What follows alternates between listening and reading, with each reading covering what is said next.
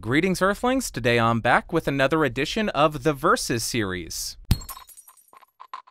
In today's episode, we're going to be comparing one of the original late 90s or early 2000s Rode NT1s versus one of the current production run versions of the Rode NT1 to see what the differences are and see which one sounds better. But before we get into the tests, let's go ahead and talk briefly about the differences in the build quality. First up on the outside, the most notable difference will be the color. The original has this tan or gray paint job to it, and the current model is going to be black. The grills on both versions seem to be very similar in terms of strength and mesh. The only difference is the color of the grills. The bottom of the microphone is slightly different as well, where the original requires a screwdriver to access the internals, while the current model unscrews by hand.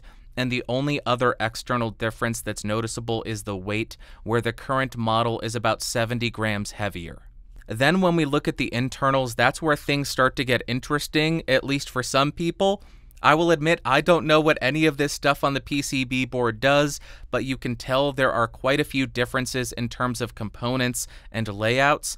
The PCB board on the original is also mounted sideways for some reason, not quite sure about that. And then when we look at the capsule, the original has a center-terminated capsule, while the current run uses an edge-terminated capsule. And that is about it for the differences in the build quality. Now let's jump to the tests. We'll start out on the original NT1, and for both of these microphones, I will be connected to the Focusrite 18i20 2nd Gen. Gain will be set at 1 o'clock, and make sure to check the lower third to see how much I boost each of them. But as far as the pricing of this microphone, according to Recording Hacks, this originally cost around $530. It has a cardioid polar pattern, a frequency response of 20 Hz to 20 kHz, a sensitivity of around -34 dB, an EIN of less than 13 dBA, a max SPL of 128 dB, and an impedance of 40 ohms. Now we are on the current production model of the Rode NT1. This will cost you between $230 and $270 US, depending on the kit that you get. This also has a cardioid polar pattern, a frequency response of 20 Hz to 20 kHz, but this has a sensitivity of around -29 dB, an EIN of less than 4.5 dBA, a max SPL of 132 dB, and an impedance of 100 ohms. Now I am spinning around the original NT1 to 90 degrees so you can hear the off-axis rejection and coloration. We'll continue around to 180 degrees. Here's what the rear of the microphone sounds like. Continuing to the second 90-degree angle, there we go, and then rotating and ending at the front of the mic. Now I am spinning around the current Rode NT1 to 90 degrees so you can hear the off-axis rejection and coloration. We'll continue around to 180 degrees. Here's what the rear of the microphone sounds like. Continuing to the second 90-degree angle, there we go, and then we will rotate and end at the front of the current Rode NT1. Why did I forget what it was?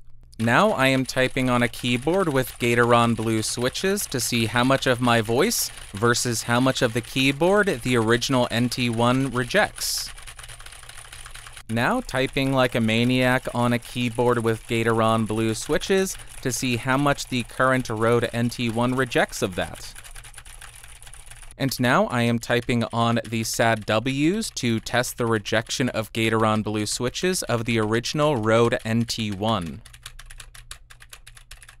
And now I am typing on the SAD W keys to see how the current NT1 rejects that, in case you're a Game Info person type thing.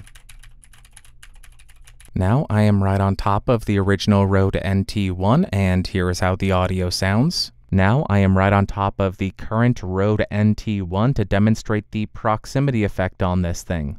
About 3 inches off of the original Rode NT1 with it pointed at the corner of my mouth, and here is how it sounds. About 3 inches off of the current NT1 with it pointed at the corner of my mouth, and here is how the audio is sounding. About 1 foot away from the original NT1, 1 foot away from the current NT1.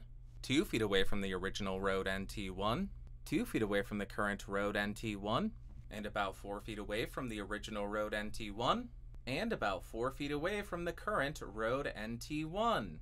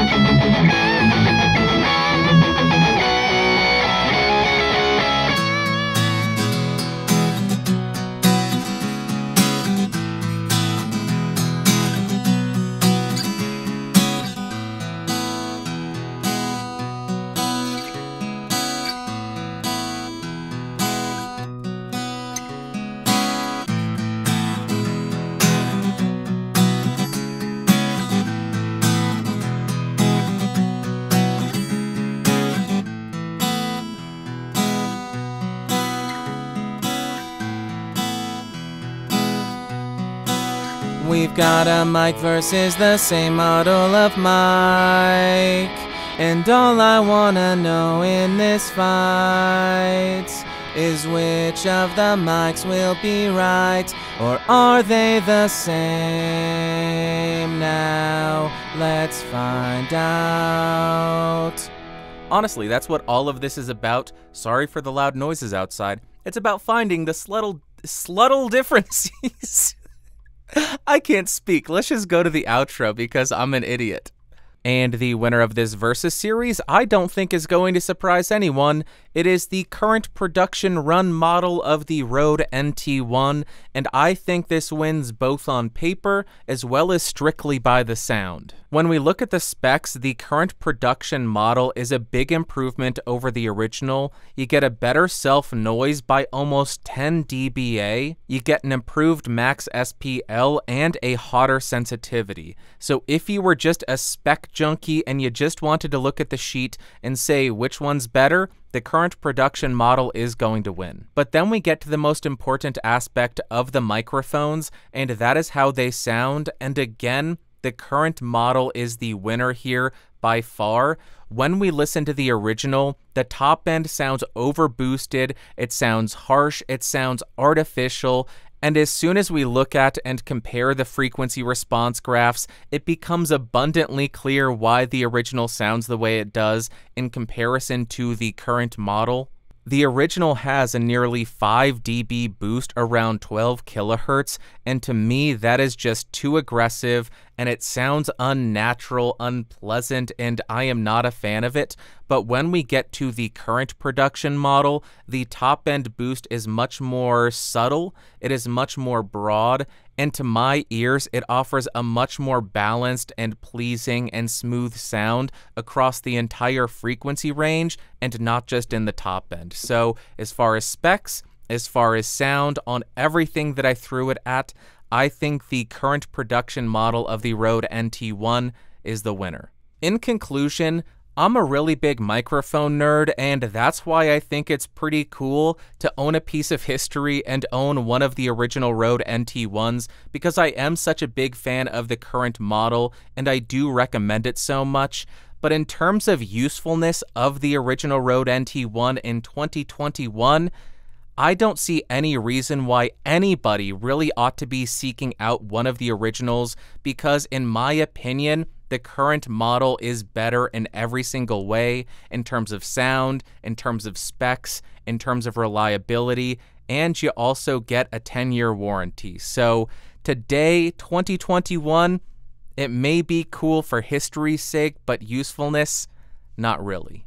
That is going to wrap up for this edition of the Versus series. Like always, I want to pass the question off to you. What do you think? Do you prefer the current version of the Rode NT1, or are you a bigger fan of the original with the much brighter and bigger boost to the top end? Let me know in the comments down below. If you found this video fun, interesting, or helpful, go ahead and give me a thumbs up. If you hated it, thumbs down. If you want to hang out in the Discord server, which we just got partnered in, big round of applause. Go check out podcastage.com/discord.